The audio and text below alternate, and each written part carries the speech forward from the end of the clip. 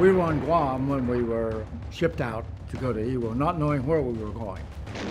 Once we got aboard ship, they showed us the outline of the Iwo Island, and at that point told us they anticipated the campaign would last about 3 days. So we're sitting away out in the ocean when those two divisions hit the island.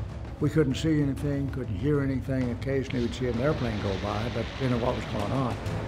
The commanding officer of Iwo Jima set up a different defense than any other island that we had previously hit. Previously, when we would try to hit an island, they would set up a defense to keep us off the island.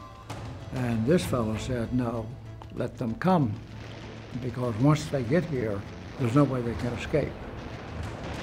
Something like 40,000 Marines hit the beach all at the same time on the 19th of February.